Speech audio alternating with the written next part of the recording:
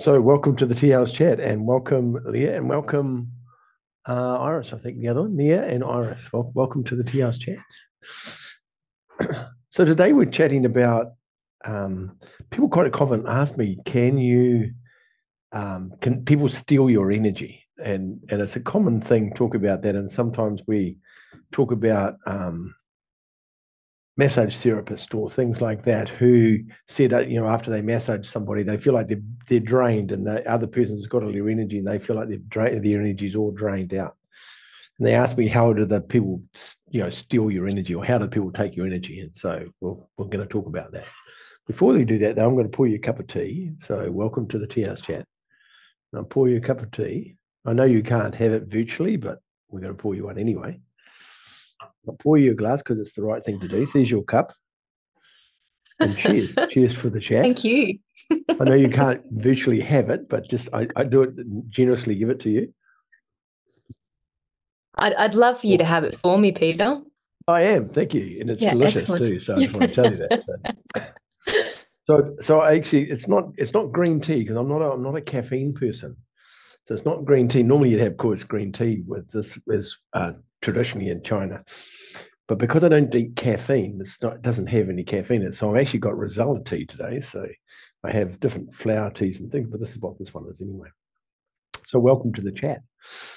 So the subject we're talking about now, I just see Kerry's arrived. Well, welcome, Kerry.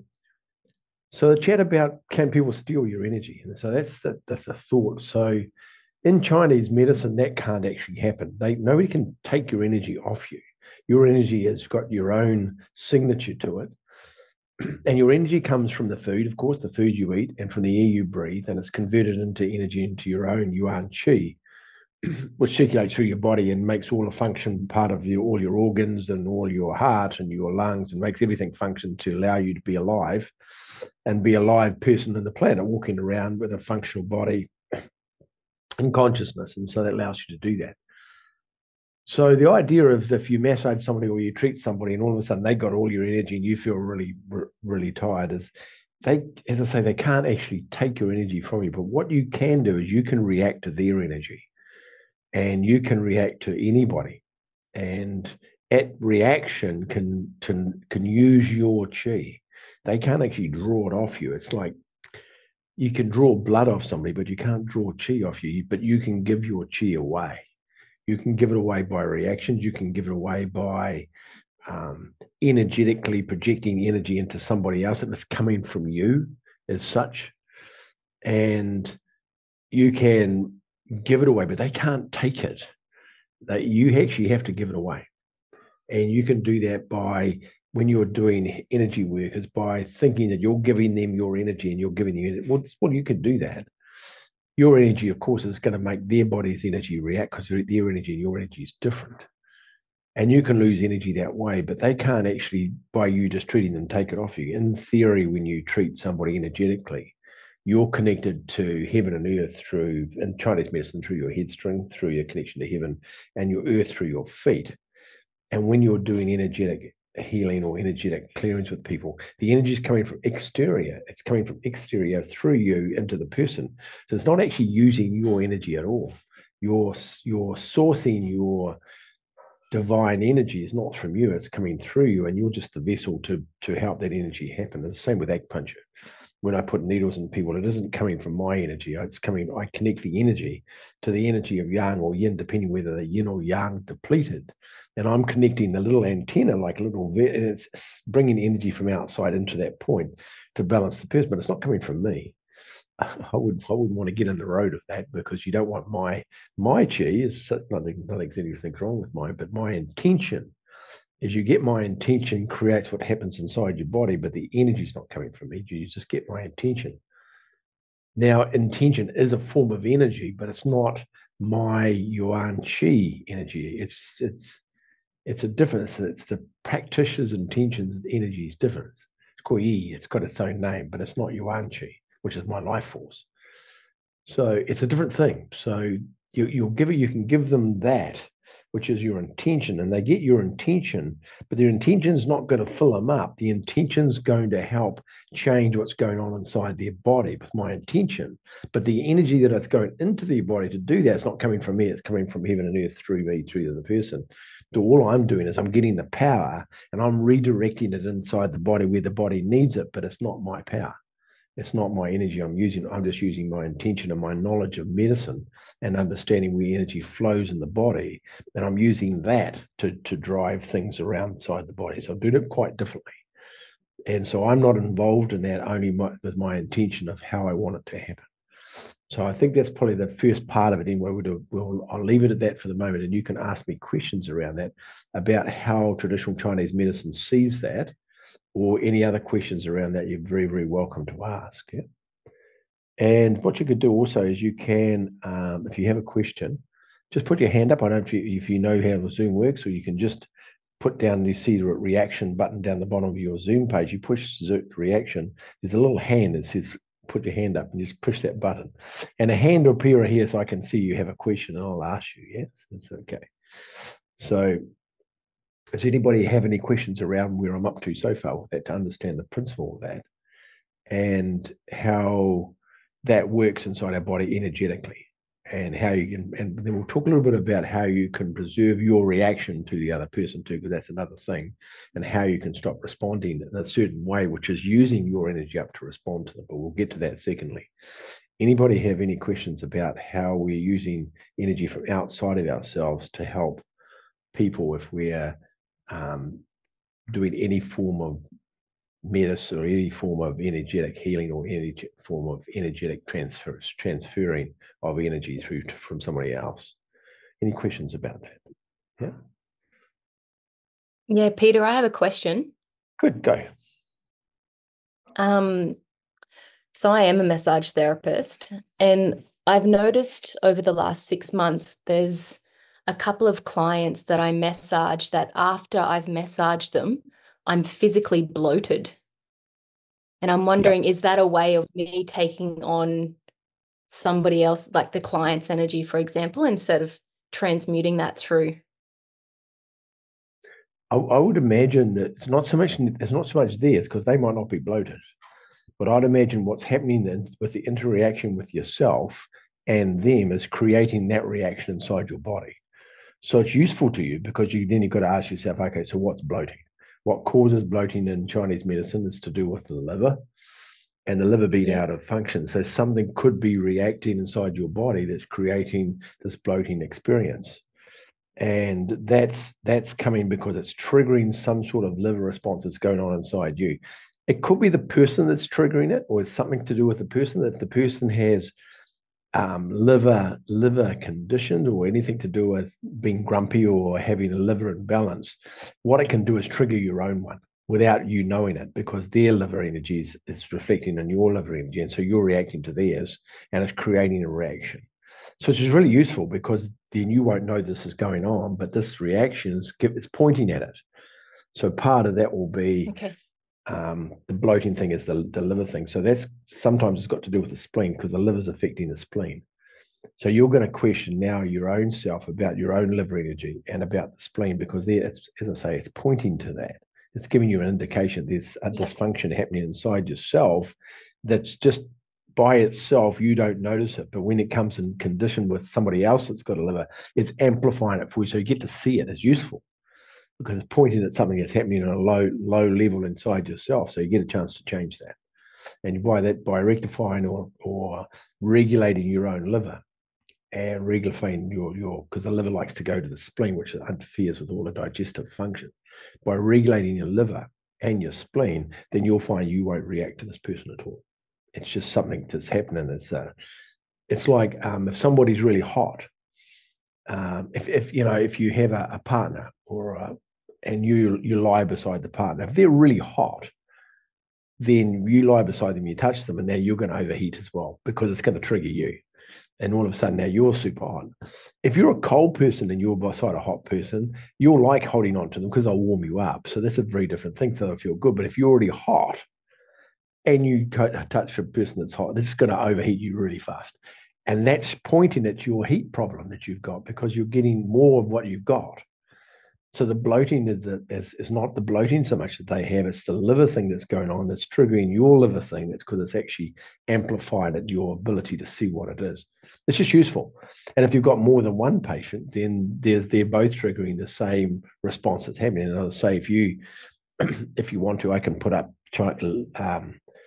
liver herbs you can take to regulate your liver. It'll be something like that. Or you can go to an acupuncturist and get your pulses read, and they'll be able to work out what that is.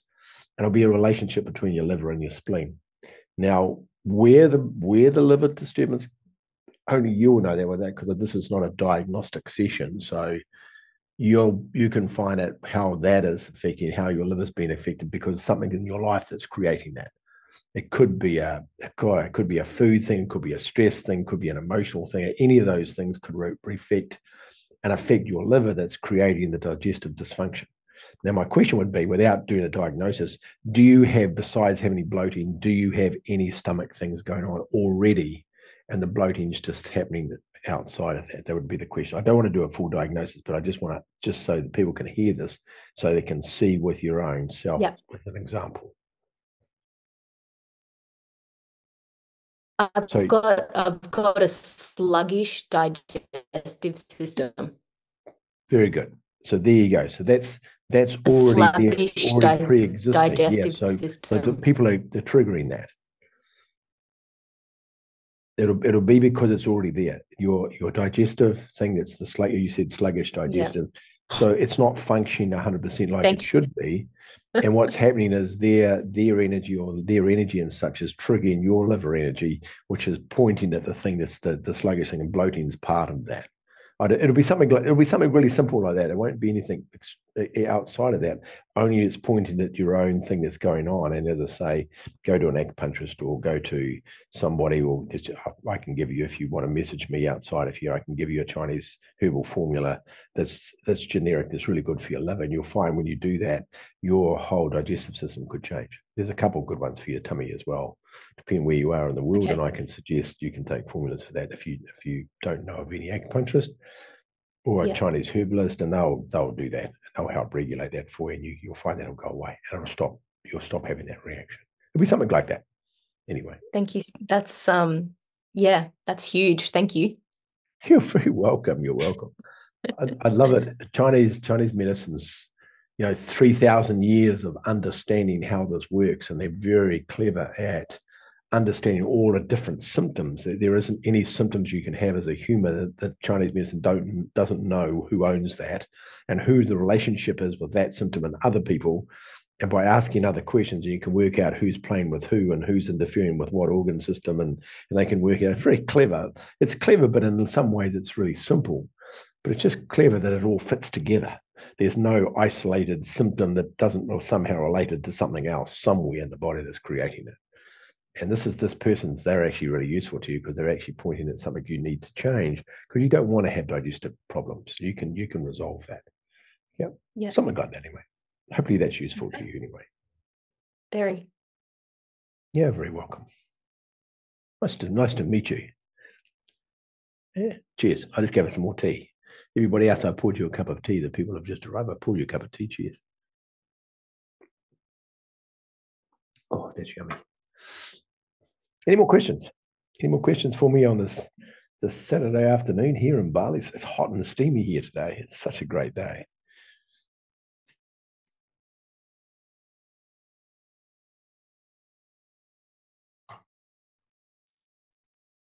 No more questions. Quiet day today. Fair enough. Hello, Judy.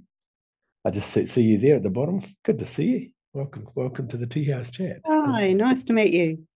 Yeah, you too. It's great. If you have any questions, please ask. You're very, very welcome. So yeah, I was just thinking. I went to a workshop a couple of weeks ago, and it was about body work, and it sort of, the person demonstrated what we needed to do, and we had to do it on somebody else. And the person that I did it on, I'd actually spoken to that person before we went to the workshop. I didn't know the person, and that person had a lot of baggage, a lot of negative energy, etc.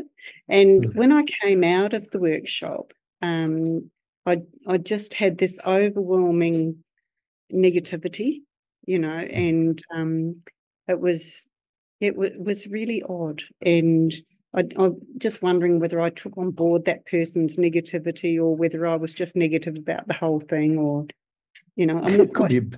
Could be a bit of both. Yeah. Yeah. But normally, so you won't take on her negativity.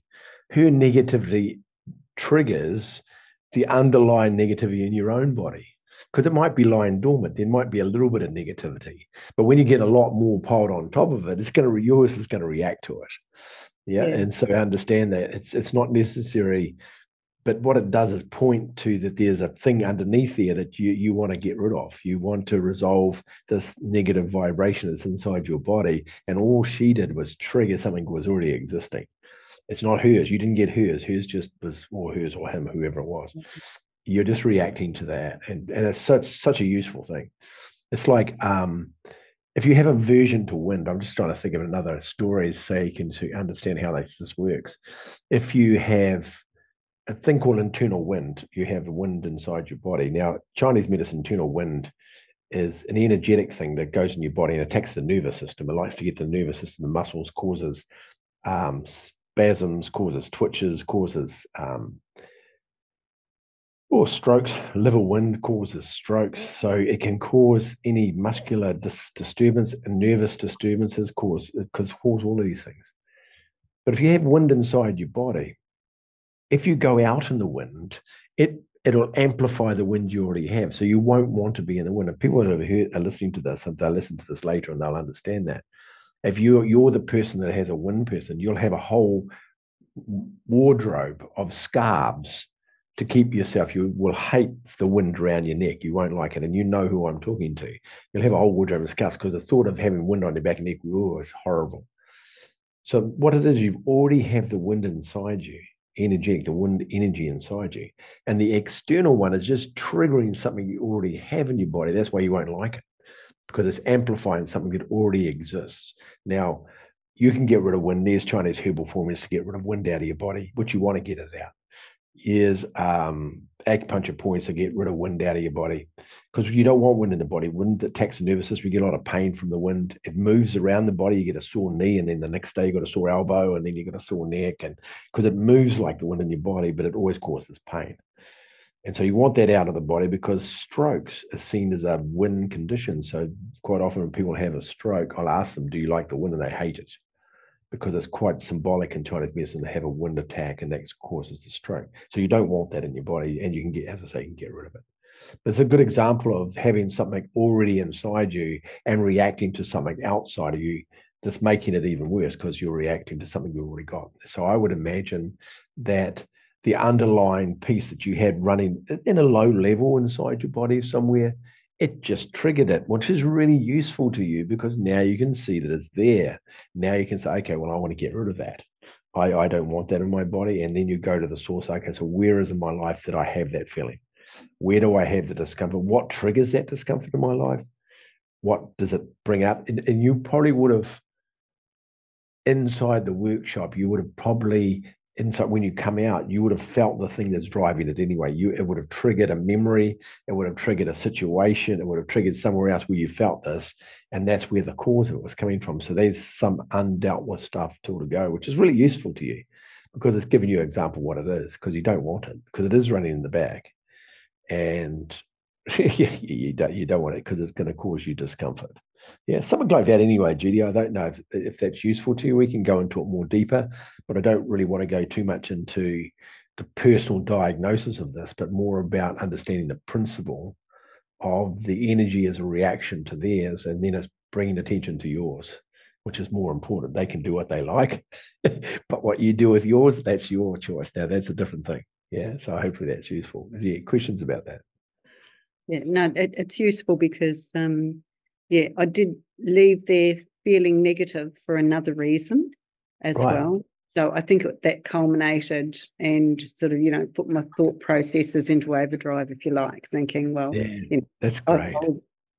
I sort of had that there and that there, but yeah, Yeah, that's great. That's cool, because you said so you left because there was another part of it that triggered another part of the negativity. Well, that's good, because now you know what it is. You've got to have a yeah, look at it. yeah, It's useful, because otherwise you go back home and you don't notice, you don't know what's running in the background. You have exactly. this dysfunction running in and I'd say dysfunction as an energetic disturbance. We say it in a nice way. It's an energetic disturbance running in the background, but you don't know it's running there. But it's causing you discomfort. It causes you to have out of balance in your health as well, which you won't know that. But when you go that, what it did is point at it. Well, what about that? What about that, Jude? Did you see that? Do you want to deal with that? And so it's really useful, because you go, okay, there it is. There's the discomfort. And you might not realize how big it was or how much it was running in your life until you get to see it and go, oh, look at that. It's bigger than I thought it was. Okay, so I need to deal with that. Let's get rid of that. And that's highly useful. Workshops, courses, always good like that. They bring up the stuff, don't they? That's very cool. Thanks for sharing with that. I really appreciate it, because it takes courage to bring that into a forum to talk about it. So thank you. And it's useful to everybody else as well. Yeah. Have you any more questions around that? No, it's all good. Thank you. Thanks a lot. Yeah, hopefully that's helpful. Yeah, that's helpful. Yeah, And yeah, no, it's good. It's really good. Yeah, yeah. yeah, and the process around that, and be anyway. And what I'd say to you, Jude, because I've just met you and I just saw you, and I'd say the big thing for you is just not to give yourself a hard time about this, Yeah. because I think you might be good at that. Yeah. And just as a guess, I don't know. I'm good with people. Maybe Yeah. you just might want to beat yourself up a bit for that. And I would say, don't do that. Just know that we're not perfect, and we just have opportunity to learn, and don't give yourself a beating for it. Be Absolutely. okay with it. Yeah. Yeah. How's that? That might be helpful too. Definitely. Thank you. That comes from my heart to Yeah, look yeah, after. yeah. Thanks, and I take it. You're very welcome. You're very welcome. Thank you. Thank you for sharing that. It's nice to be able to help people. People help me. They help me through some of the tough times of my life, and they could see things quite often that I couldn't see. So it's nice to be able to give that back, play that forward to. And I have enough medical understanding now that I understand pretty much where everything comes from, and to bring some light to that, to make life easy for people. It's nice to be able to share that anyway. So, but thanks for the opportunity to help you. Any more? I just want to comment on what you've just spoken about for Judy's situation and my situation.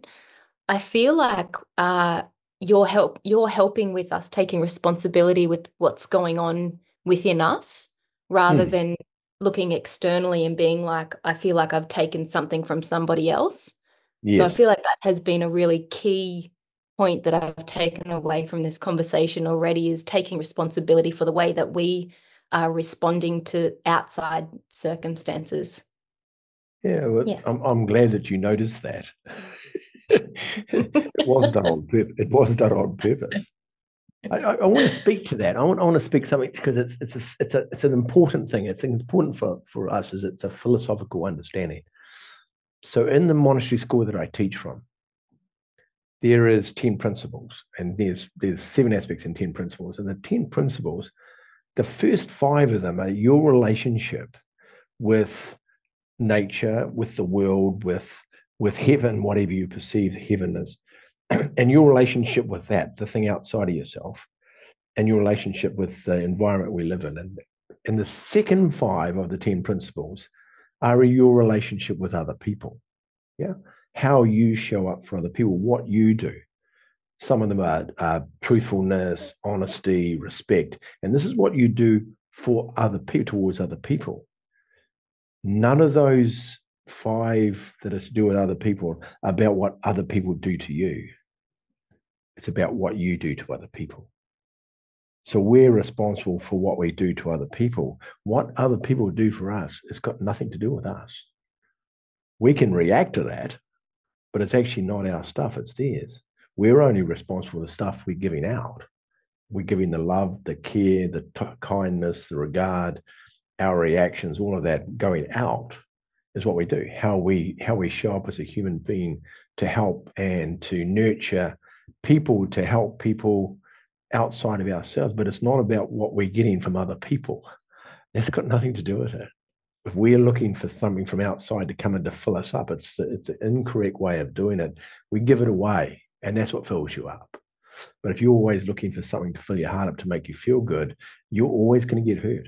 You're always going to get let down because they won't be able to give you what you want, because what you want, they can't give you. Only you can give it to yourself. And so the focus is on about what we're doing ourselves, what our choices are, how we go outward, not having expectations of what's meant to come back. Yeah, and I think and I've done this myself, I make mistakes where I think that people should react a certain way. People should be like that. They should act like that. They should be more responsible. They should do that. Yeah, but they aren't. People can do whatever they like.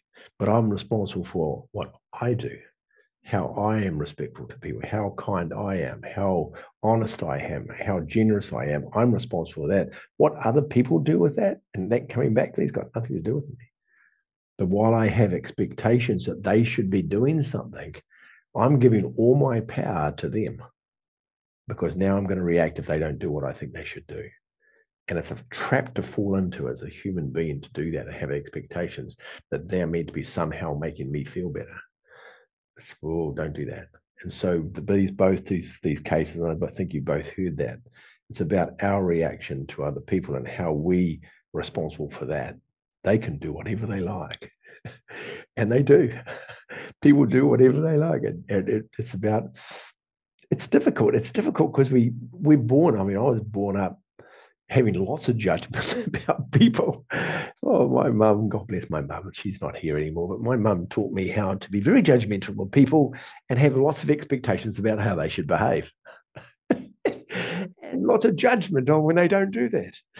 And I realized it took me a long time. And my teacher said to me, said, why do you think people should behave like that? Who told you that you're right and they're wrong? I said, well, that's it. But because there's right ways of doing things is wrong. I said, yeah, up to you. Doesn't mean it is to them. And I go, oh, no, that's not good. I think everybody should do what I do. I'm right and everybody else should know what right is. And of course, you crash with that, don't you? Because it just doesn't work, because people have different points of view. And then I realized what I thought was right sometimes wasn't even totally right anyway. It was very biasly right. It wasn't right at all. It was just a point of view. And I realized that sometimes they wasn't even remotely right. As I said, I had to change my opinion and eat a lot of humble pie and forgive myself and forgive other people for not being what I thought they should be, including partners and children and everybody else. Yeah, I owe to be that perfect myself. Eh? Anyway, hopefully that's useful. Anyway, I don't know. I just throw it out there. We're responsible for what goes out. Whatever comes back, you're responsible for your reaction. Or not. Don't react, then there's no pain. If you don't have any expectation coming in, you don't react, there's no pain. You just give it away. Peter, I've got go, Kerry. Welcome, hello. Kerry. I've got some research that, or not that I do personally, but they did research into kids in foster homes, neglected kids. And what they found was if they gave them an animal, a pet to love, that had far greater effect on them than being given love. So giving out the love themselves, was exactly what I'm talking about. Yeah. The power is giving it away. That what keeps you, what really, really opens your heart and what really fills you up is giving it away, not taking it in. It's the opposite. We've been taught of that. What's in it for us? What can we get? What can we get? But it's actually what you give. What you give it away. It talks about a story, but I think I told the story of the last Teahouse chat, but I'm going to say the same story. Thank you for sharing that, Kira. I don't mean to cut you off, but I think it's such a valuable understanding of that. And they showed you by the kids showing love to an animal made them feel good. It wasn't the animal loving them. It was them giving it away. And it's just a totally different thing. And sometimes we're taught philosophy-wise and through society and through TV. You see it on TV all the time, which is annoying. That people are out there looking for love and people give them love and they go, oh, they really love me. But it's not true. It's an illusion. And why you keep looking for it outside yourself. In the movies, you always see people looking for something outside themselves. And when they're in the movies, they get it from outside and it makes them feel good. So then they teach you that, oh, that's what I'm meant to be doing. I'm meant to be looking outside for something to make me feel good. And the movies show you that, but it's incorrect.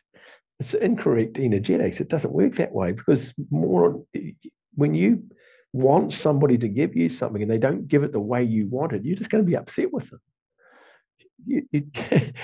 Your conditions on your love. You need to give it away.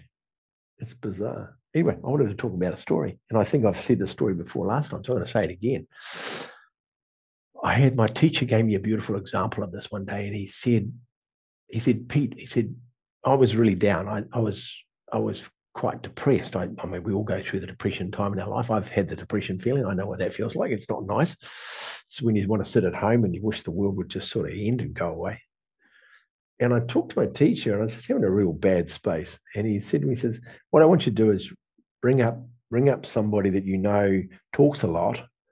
And when you ask them how they are, they'll talk on for hours and hours about themselves. And I want you to ring them. And I thought, oh no. And I immediately thought of who the person was, and it's gender neutral because it doesn't matter who it was, but it just happened to be a woman. It doesn't make any difference about the gender, but I'm just going to say because I'm going to say her. So I rang her up, and what he said was, I'm not allowed to talk about myself. I'm not allowed to talk about my own misery. I've just got to ask her how she is. And I go, oh no, this is going to be tough. So I thought, oh, this he's been around a lot longer than me. He's a bright guy. I'll follow him. And so I rang her up and I said, how are you going? And she said, oh, fantastic. And I said, so what have you been up to? And she said, my kids aren't really well at school. My partner's not good. And we have this. And she must have talked about half an hour about everything that was wrong. And I was sitting there going, oh, okay. And then she said, so how about you? I said, no, things are okay. So how's your kids? And I went straight back to her again. How's your kids? She said, well, my kids are good. They're doing this, they're doing that, and I'm running around like a mother. I have to do so much. I said, but you're really good at doing that. She said, oh, yeah, but I said, oh, it's good. I said, you're really positive. You get things done. I really appreciate that. She said, oh, yeah. And by the time we finished the conversation, I spent the whole time talking about her and listening to what she wanted to say and nothing about me. And when I finished, I said, well, it's just been lovely chatting. She said, oh, I just love the chat. Thank you so much for calling. I feel so good. And it's just been really lovely to talk. Let's talk again. So, yeah, sure. And I hung up and I thought, hung up those days, we had phones which you could hang up, not sort of click off. Just exit. I had an exit. We had a phone. Actually, I go back to when we had these dials like this. That's how old I am. It's quite scary. And so I hung up and I sat there and go, damn, I feel really good. I said, I didn't talk about me the whole time. I talked about her. I listened to all the negativity that she's going on in life. And I've told her how good she was at she doing things and what she did. And I felt incredibly good. And I went back to the teacher. I said, how can it be so easy? He said, because you're giving it away. You're not trying to get something. I said, well, how does that work? He said, because when you give it away, the energy comes through you and goes to them. So you get to feel this energy coming through you and going out. So it makes you feel good. But when you're trying to get it from other people, you're trying to get it through their filter to you and it's murky. It comes through by the time it gets you, it's all blurry. But when you get it directly going straight out, it's clean. You get to keep some of it. Well, that's a great way of looking at it. And so it's about a year later, I got into a place where I was depressed again. And I've got into a place where it's a bit dark again. I go, oh no. And you know what he said? He says, I think you should ring that woman again. I said, oh no, not again. It was harder the first time. I said, yeah, but how'd you feel? I said, I felt good, but I still got to. He said, no, ring her again. So I rang her up and says, how are you going? She says, oh, it's good to hear from you. We haven't heard from you for about a year. She said, oh, it's so good to hear you. I said, what have you been up to? And she tells me all about the kids. We talk about the kids, their job and everything else. And she asked me, how are you going? I said, oh, I'm fine. So what's going on with your work at the moment? And just go back to her straight away. And she finished. She was saying, oh, God, I love the conversation we have with you. It makes me feel so good. I said, oh, it's welcome. Great to chat with you. Hang up. And I go, damn, it worked again, didn't it? I feel fantastic. It can't be this easy. You cannot just make it that easy by giving it away and want nothing back from somebody. And I went back to it, and I had a smile on my face, and he says, you rang it, didn't you? And I said, yeah, I did. I said, why is it so easy? Because you're giving it away again, because it comes through you pure and it goes out clean. And I go, oh, no. I said, I'm a bit slow, aren't I? He says, yeah, but it's all right. It only took you 2 times to work it out. I said, I usually about 2, I get it after 2. So I'm passing that on because the energy goes that way. It's how you're the 5 aspects of the school is what you give to other people. It's your relationship with other people. It's not their relationship with you. It's your relationship with them, what you do. And when you do that, it's a very different thing. And you not have the expectation of it coming the other way. And when you're looking at it for it coming the other way, it's always going to be blurry by the time it gets to you. And it's never going to be what you want, because it's never going to be as perfect as the way you think it should be. But you're in charge of how perfect it is when it goes out. So hopefully that's useful. Anyway, great story. But I mean, they were clever, these guys. The monks in the monastery school, their philosophy, how they saw life, is so clever. I was talking to Josephine, my wife, this morning in bed. We were sitting there just chatting away. We have philosophical conversations in the morning before we get out of bed, and we were talking about this. And it's like this simpleness is in our life. The simple things can be the most beneficial things and the things we love the most, but they don't have to be huge things. They can be really simple. And they don't have to be huge, big, energetic things where you get adrenaline rushes, everything. It can be a really simple thing by just doing one thing to help somebody, and it makes you feel good. Simple thing. A simple thing. I go to a supermarket and I'll get my groceries and I'll pay for the groceries. I turn around and say, thank you for that, and you have a great day. And she goes, oh, okay. But when I said that and I actually meant it. I didn't say it as a throw-off comment. Oh, have a good day, walk off. I actually said, and have a great day. And she goes, oh, he actually meant that. And I say that and I walk off. I feel her go, poof, change energetically. And I don't know how that feels person. I don't do it for any reason, only that I just give it away because I can. And it's really that simple. But it took me a couple of times to work this out. I'm a bit slow sometimes picking it up. Anyway, and we talk about that and about how we can just do that. How can you come from a place where you're conscious and you're bringing people to be more conscious instead of being down there moaning and grizzling about what's going on in the world, and you come from a place where you look down and say, how can we do this better? How can we work together to make it this better? Instead of coming from a place of complaints or coming from a place of negativity, how can we say, okay, well, how can I do this better? From a very different place of consciousness.